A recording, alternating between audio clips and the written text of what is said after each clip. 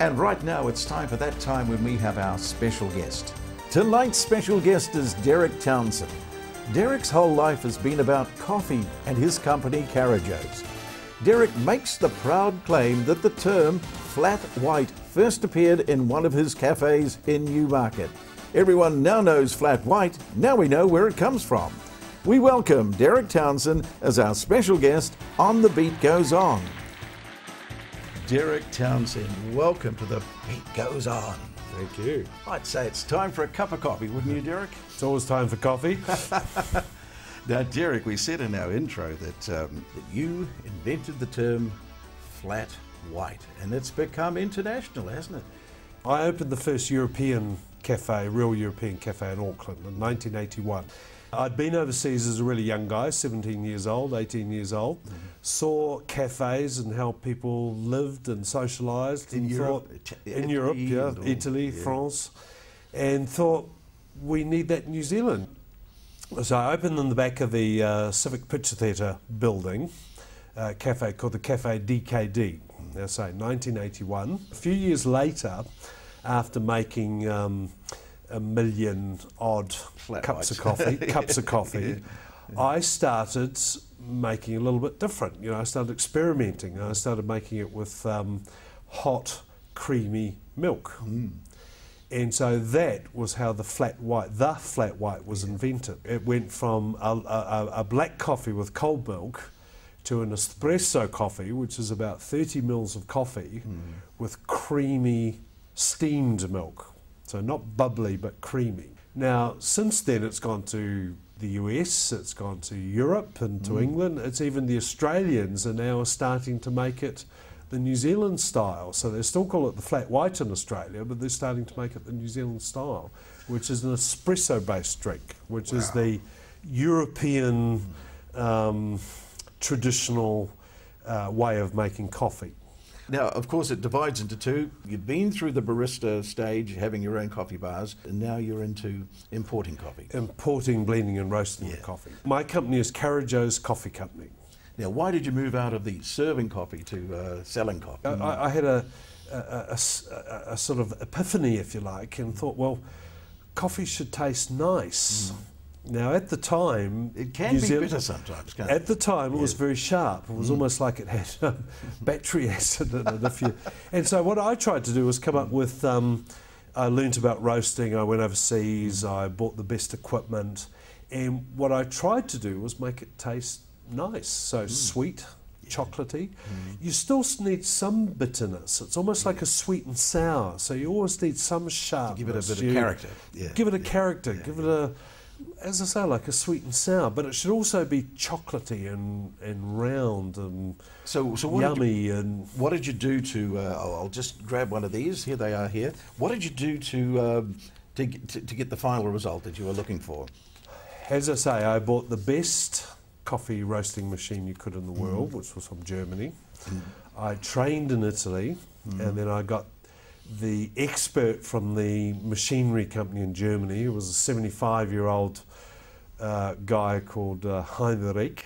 And then I roasted about 3 tons of green coffee, 12 kgs at a time, and tasted it, chucked it in the garden, tasted it, chucked it in the garden. So I dug 3 tons of roasted coffee into my garden until I came up with the perfect blend. It's a bit like wine blending. You know, you have different grapes which have different flavours. Same with the coffee. Now, our Karajoz coffee would still be the most complex coffee in New Zealand. So there's 7 different beans. Each bean has a totally different flavour. Gosh, from different countries or different countries. Some from same countries, but different places in those countries. Even like we use 3 types of Indonesian coffee from 3 different islands, and roasted to different levels, mixed in different percentages, and then you get the espresso coffee. And here it is. It's all in the bag. Now, you started producing this coffee, and what were the results? It's obviously it all took off. You seem to have a magic formula. It took some time, and I guess because I was my own biggest user in my cafe in Newmarket, we used to have 13 or 1400 people for lunch every day. So amazing. we could serve 2,500 cups of coffee a day. Whereas a lot of cafes in Auckland would be lucky if they served 1,000 a week.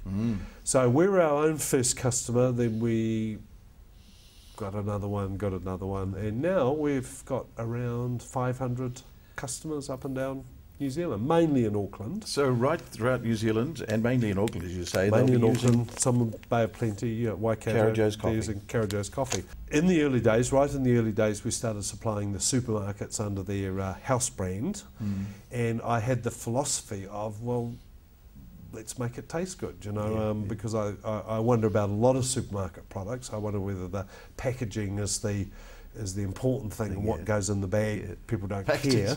There was an international judge about 3 years ago, tested the coffees in the supermarkets in New Zealand, and that house brand of coffee came out in a blind taste test as being the best coffee in the supermarkets today.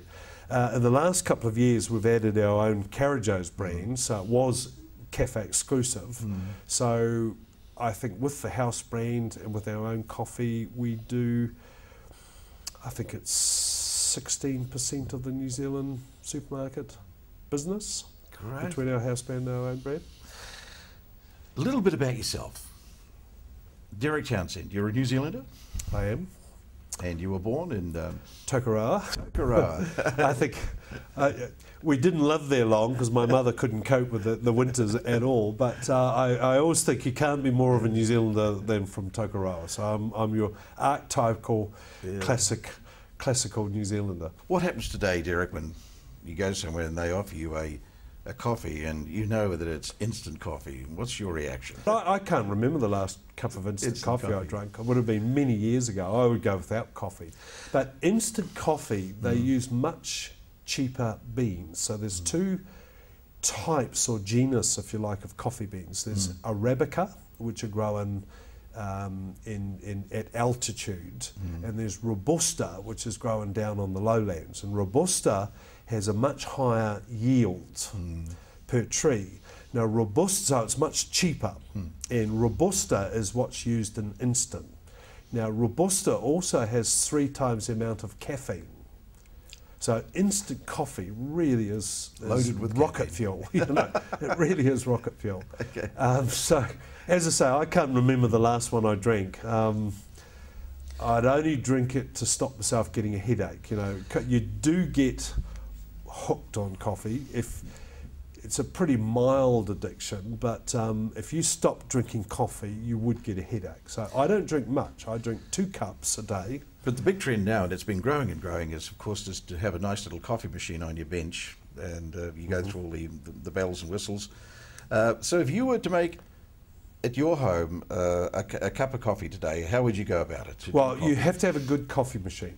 My one is about almost $4,000, but you can buy a really top quality stainless steel one for about $200. So once you've got your machine, and of course some very, very good coffee, and you can make yourself a lovely brew. And the probably best thing you can do is grind it yourself. When you grind coffee, even now we grind the coffee and we pack it for the supermarkets within minutes, but it's not as good as fresh ground. So the best thing you could do is buy a grinder. So buy good beans, buy a grinder, even if you just had a jug and some hot water. So if you ground the coffee fresh, like in a plunger or a jug, put your coffee heat the jug, put your coffee into the heated jug, pour a small amount of boiling water, or just off boiling. If it's boiling, it will burn it, so it's just off. Let it soak it up, then put the rest of the water on top of it. Now, if you've just got a jug, give it a stir, let the grinds fall to the bottom, and then pour it off the top. If you've got a plunger, well, you just plunge it down, and you can get quite a decent cup of coffee.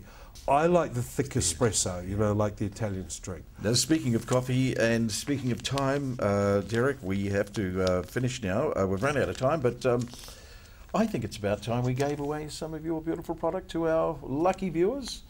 So I'm thinking that, what about a packet like this? We say to 5 of our viewers they could each win a packet. Would that be a possibility? Well, let's be generous. Why don't we say 2 packets? Well, why not? Thank you, Derek. That's wonderful. Now, what we need to know is we just need a little question that we can ask them. What would be a nice little question? What style coffee are the Italians famous for? What about a clue? Espresso. Espresso. Not espresso, espresso. Email Jared at The Beat Goes On. 5 lucky viewers could win themselves some beautiful, beautiful coffee from Karajoz. Derek, you've been wonderful. Grazie, signor. Let's go and have a cup of coffee, shall we? Good idea.